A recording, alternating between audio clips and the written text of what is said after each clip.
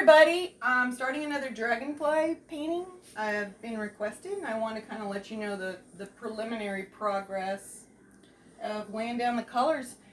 People are loving the dragonfly because I'm doing a lot of purples and teals and greens, and it looks really great when it's done. Just kind of wanted to show you how I start it. It looks really messy right now, and it's whatever. So art is messy, painting's messy. So just want to kind of show you my process. See, look how that pops. Look at that. Teal next to purple. That's some pretty stuff. Let me tell you, I love it. That's why it's such a popular painting. I'll post the final when I'm done so you can see what the end result is, because it's kind of hard to see what it's going to look like right now, you know.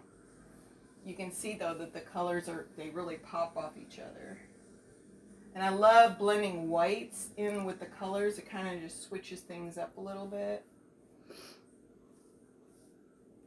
Putting like greens and blues and purple is just kind of fun.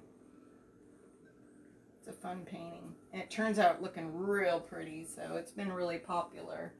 Been selling quite a few of them. I think this is my third one.